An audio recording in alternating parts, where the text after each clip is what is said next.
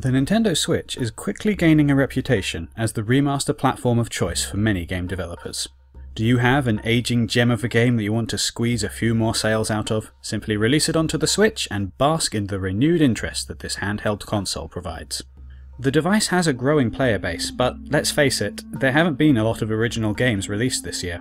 Thus far, perhaps more so than any other previous Nintendo console, this is becoming a safe haven for games that really never got a fair shake the first time around. Some of these remasters have been more worthwhile than others, but a new announcement has me very excited. You can keep your Skyrims and your Pokkens.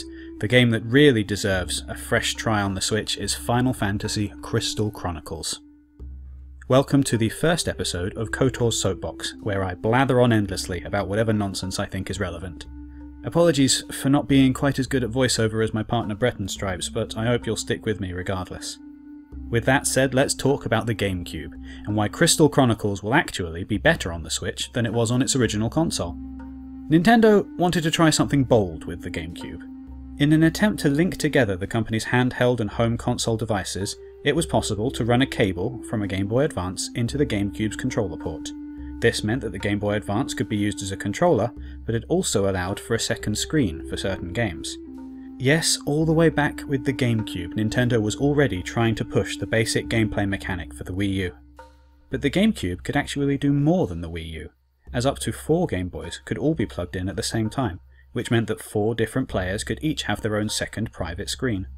Developers found some really interesting ways to play with this. My favourite game that uses the technology is Pac-Man Versus, which I only managed to pick up a few years ago at a retro event. Unfortunately, it didn't get a very wide release. One player plays a relatively traditional game of Pac-Man on the Game Boy screen, while up to 3 other players watch the TV instead and use GameCube controllers to play as the ghosts. The ghosts can't see where Pac-Man is, and their view is limited, so everyone has to work together. I think it's on the 3DS now, and if you haven't already, you should definitely check it out. The big problem is that you need a lot of different resources in order to play. For the record, I'm using the term resource loosely here. So you'd need a GameCube and the copy of the game that you wanted to play, but for each player you also needed a Game Boy Advance and a link cable. This meant that many players never really got to enjoy these games to their fullest in their heyday, simply because of the cost incurred by filling up a 4-player setup. But there's also another resource that you need. In order to get the most out of these games, you need friends. This is where my experiences always fell down. Final Fantasy Crystal Chronicles is not as deep and story-driven as many other games that bear the Final Fantasy name. The concept is simplified to its barest minimum. Essentially, there is a MacGuffin out there that needs to be collected, and so up to 4 people can head out to get it. It's also not turn-based, which is a blessed mercy. Anyone who has ever played a 4-player Pokemon battle, which is also possible with this technology, will know that waiting for all 4 people to pick a move is about as much fun as falling asleep on a bed of nails.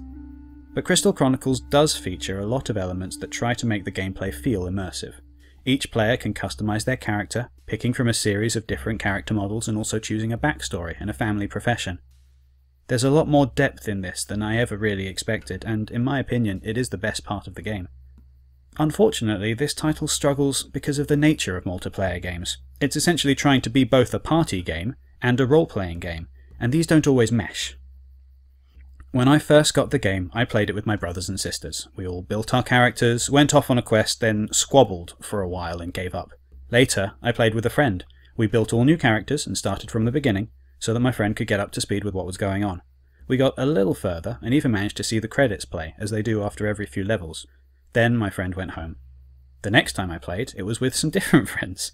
We started all over again, made characters and played through the same few levels. The next time I played was a few years later at university. My housemates and I made new characters and then played from the start. We didn't really get very far this time either. Do you see a pattern here? The problem with Final Fantasy Crystal Chronicles is not only that it requires friends to play with, but also that it requires the same group of players to make things fun. Because in completing a cycle within the game, characters level up, but suddenly you've got characters that are more powerful alongside characters that are brand new. It's hard to roleplay consistently when you're playing with different people each time.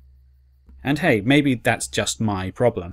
Maybe if you've got the same group of friends that you play with regularly, this isn't an issue.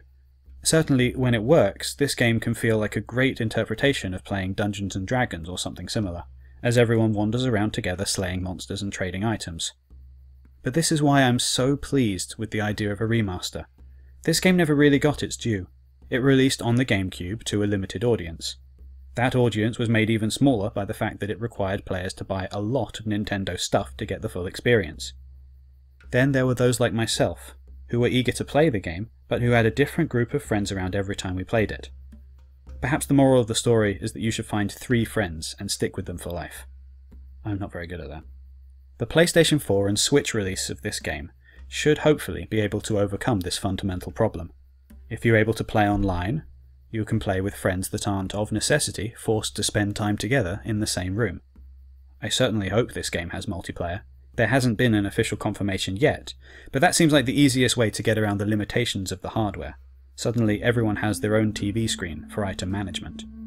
It's also the only way I could imagine this working on a PlayStation 4. Unless it's going to use some kind of abysmal split-screen system that just makes things more complicated than they need to be.